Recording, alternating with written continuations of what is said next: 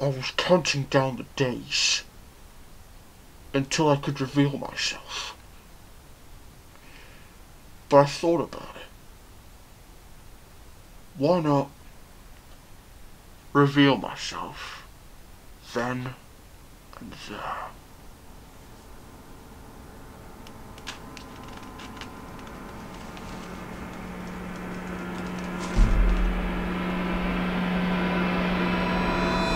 Hey up, it was me.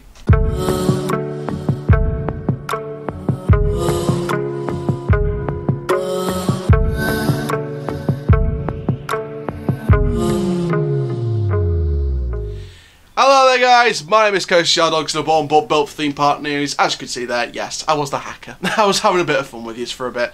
I was going to reveal it on Halloween night, but I think with like most Halloween events not operating and things like that, I was thinking maybe this Halloween wasn't the best idea to do something like this. But it's done now. I'm revealed, I'm the hacker, hi. And yeah, today I thought I'd talk about Alton Scarefest because there was some extra little stuff that we didn't know.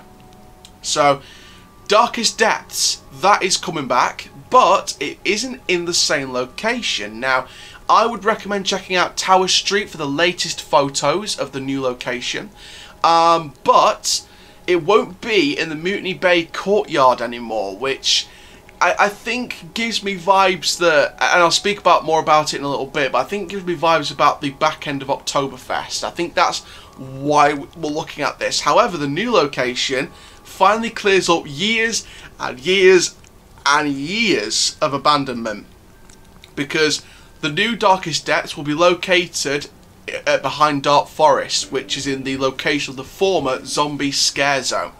So we're going to talk about the history of Darkest Depths, zombie scare zone, my thoughts on why the courtyard is not being used for Halloween, and share my long-term thoughts on the courtyard as well, just to give you guys a bit of context on it. So before we get started guys, make sure you like, comment, subscribe, click the notification bell so you never miss a YouTube video. Make sure you go and check out our next updates, which are going to be coming today, from Franciania, which is a new park in Austria, well, a new park for the channel, but it's a park from 1996 in Austria. I'm going to talk about a massive expansion for 2021 in that park, and don't forget to check out a video this evening from Silverwood Theme Park talking about a teaser for 2021.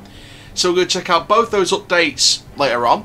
But for now guys, make sure you go and do the rest of the stuff on the channel. Like, comment, subscribe, click the notification bell, all that good stuff. And keep sharing the channel around. Keep sending your merchandise. If you want a shout out, comment down below. If you want your merchandise in a merch update, then message on the Instagram, Snapchat or Twitter links, all in the description down below. And for now guys, let's have a look at the history of the new site of Darkest Depths. So of course Darkest Depths debuted in the 2019 Scarefest. Of course it was located in the Mutiny Bay Courtyard, operating from 3 PM till 9 PM and was given a 4 pumpkin scare rating. Now this had a single ticket, this was not involved in the Scarefest entry ticket. This had a ticket price of £8 or £6.40 for annual pass holders, and it was recommended for guests aged 10 and above, and the description officially stated, brave families can explore the depths of the sea once again in this family scare maze. On their journey, guests may find themselves enlisted into the crew of the infamous ghost ship the Mutiny. Then beware of the sirens who will try to lure you into the ocean as you dodge the swords of the mutinous ghost pirates and come face to face with the sea's meanest legend of all, the Kraken. Now this particular attraction, for its impressively detailed sets, was awarded Best Set and Design at ScareCon 2020 this year. Now of course this was located in the Mutiny Bay Courtyard, however, and this is the interesting thing, it won't be there this year. This is going to the location in Dark Forest, this is behind Dark Forest, and this is in the former location that hasn't been used since 2014. This is the Zombie Scare Zone location. Now this operated between 2011 and 2014. It had 3 out of 5 pumpkin ratings from 5 till 7 PM, and then a 4 out of 5 pumpkin rating from 7 PM till 9 PM. So very interesting pumpkin ratings there. So the only way to survive this post-apocalyptic nightmare was to pass through a military restricted zone and pray you make it to the other side. While with zombies approaching you in every direction, would you make it through the zone before the zombies catch up? The attraction was the resort's first scare zone, with entry remaining free to all park guests, with general admission tickets throughout its run. Now this, after a run of 4 years at Scarefest, operated for the final time in 2014, so it didn't come back in 2015. However, I'm going to now talk about why I think this is a very, very interesting and strange situation surrounding Darkest Depths. So there we go, that's talk about the history of Darkest Depths from last year, and of course talk about the history of its brand new site for this year, which is the former site of the Zombie Scare Zone. So this is a very interesting decision to make by Alton Towers, and obviously we know about the Mutiny Bay Courtyard. We know that's pretty much going to be in use for Oktoberfest and things like that. We know that's going to be used for Oktoberfest, and yeah, this is an interesting one because Darkest Depths is obviously a pirate theme. However, this is going to be behind Dark Forest, and of course Mutiny Bay is, you know, right to the front of the park, and Dark Forest is right to the back of the park. So, you know, even if it's in the Zombie Scare Zone behind Dark Forest, it's still right at the back of the park. So, you know, this is an interesting one. So, obviously the Darkest Depths theme makes it very interesting. You know, are they going to make it... I'm guessing they won't make it sea-themed. I'm guessing they will give it more of a Dark Foresty type feel and give it a bit of a rebrand with Darkest Depths name. And maybe give the Kraken a bit of a Dark Forest story behind it rather than just a mutiny story. So I think that the whole surroundings of the maze is going to be an interesting one to watch for. Now, obviously the other reason and the other sort of question to answer is, if it's not in Mutiny Bay, what's happening to the courtyard? Well, one, I think it's for Oktoberfest. I think it will be used for Oktoberfest or part of the Oktoberfest celebrations. And I think it will definitely be used for the Oktoberfest celebrations. But what about afterwards? If they don't decide to go with Oktoberfest again next year, what will happen to the courtyard? What will happen to it? Will there be and also, to be fair, on the other hand of that, if Oktoberfest is coming back next year as well, but the festivities that will be in the courtyard this year are moved to a permanent space, maybe on the front lawn or in the towers somewhere or somewhere near the towers, what would happen to the courtyard? Now, of course, you guys that are diehard Alton Towers fans, like myself, will remember plans that were shelved for a Smokehouse barbecue restaurant. Now, for a Smokehouse restaurant. So, those plans were in the works a few years ago. They were shelved, haven't been used in a few years. Maybe, just maybe, they could be used again. Now, I don't think it will be a... I think if they were going to go with a Smokehouse Restaurant, I think that would come maybe with a retheme of Mutiny Bay. So, potentially, now this is a potentially, maybe they could go with something like a brand new theme for Mutiny Bay, or just a reinvigoration of Mutiny Bay, like a brand new lease of life for the area. Whether that be some replacement attractions, some new pirate attractions, along with the Smokehouse Restaurant, or would they just bring in the Smokehouse Restaurant as a bit of a new restaurant option and a new major restaurant within the theme park?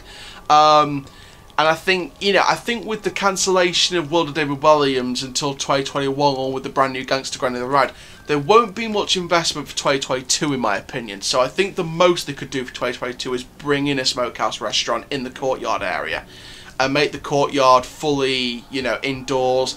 Get the code restrictions on if they're still around in 2022, and you know, just make it, you know, make it an indoor and outdoor restaurant. So you'd have the perimeters of the courtyard indoors, and that'll become like a sort of an art, like a thin square restaurant kind of thing. So it'd be a very unusual style of restaurant, and then you'd have the outdoor area in the middle with maybe like a bar attached to either ends. Obviously only attached to one end, of course, because you get in by one way. But maybe they could, obviously you know where the hot dog stand is that's outside the courtyard. Maybe they turn them into an entranceway, and maybe that goes into like the perimeter of the courtyard as the restaurant. And then you have the outdoor, and then you have a bar at one end, bar at both ends. So you don't have to enter through the main courtyard bit, but there's a new entranceway where the old hot dog and that stand used to be. So that all gets transformed and expanded into creating like an entranceway for the restaurant. So to be fair, I think the courtyard not being used for shows in so many years, you know, it's kind of like a dying space, I guess. It's only used for Fright Night, for Scarefest. When I'm saying Fright Nights, that should be a crime saying that about Alton Towers Fright Nights. And yeah, so Alton Towers Scarefest, that's the only reason they use the courtyard space. So it would make sense to just use that space as a smokehouse restaurant. And like I said, it'd be lovely to have a very unusual style and have all the outdoor seating area in the middle with a bar at each end of that end, and of course of the main courtyard entrance you have a bar stand at that end, so you have two different bars. And then in terms of the whole restaurant bit, the whole perimeter of the courtyard is like an indoor thin square, I guess. And then you have the entranceway where the old hot dog and stand next to it used to be, and that becomes like an expanded entranceway into the brand new restaurant. So I don't know, it's a kind of an unusual style. I was having a theory about it just before I started recording this. So it would be nice if they revigorated those smokehouse restaurant plans, give it a Mutiny Bay theme, you know, keep up the Mutiny Bay theme, because I think that theme will stay at the park for a good number of years yet. That theme isn't going anywhere anytime soon. Or if they do decide to stay with a different theme, is it the start of the end of Mutiny Bay? It has been around since 2008. Of course, Merry England, you know, was around from the early 90s up until 2007. So it was around for, you know, a good odd 10 years, over 10 years or so. So, yeah, around over 15 years, over, I think, nearly 16, 17 years for Merry England. So I think that with Mutiny Bay being in 2008, of course, you know, it's starting to, you know, get to that point where Merry England was before it went. So maybe the Mutiny theme may not last anymore. I mean, they've got some decent attractions, but, you know, in terms of development, I think that Mutiny Bay could be one of the next areas to get some kind of redevelopment. And I think that with the addition of a smokehouse restaurant, that could be, if it's not themed to Mutiny Bay, it will be a phase one, in my opinion, of a Mutiny Bay redevelopment, maybe around the 2024, 2025 mark, maybe.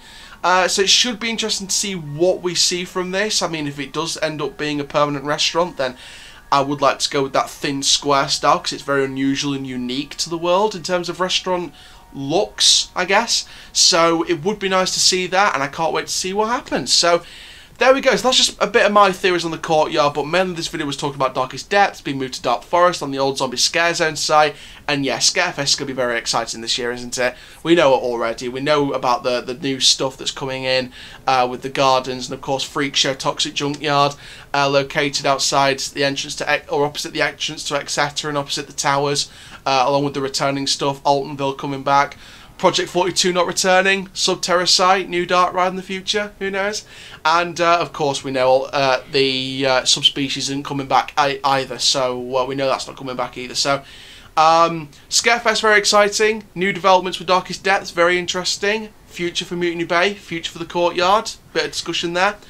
And for now guys, my name is Coaster Chow.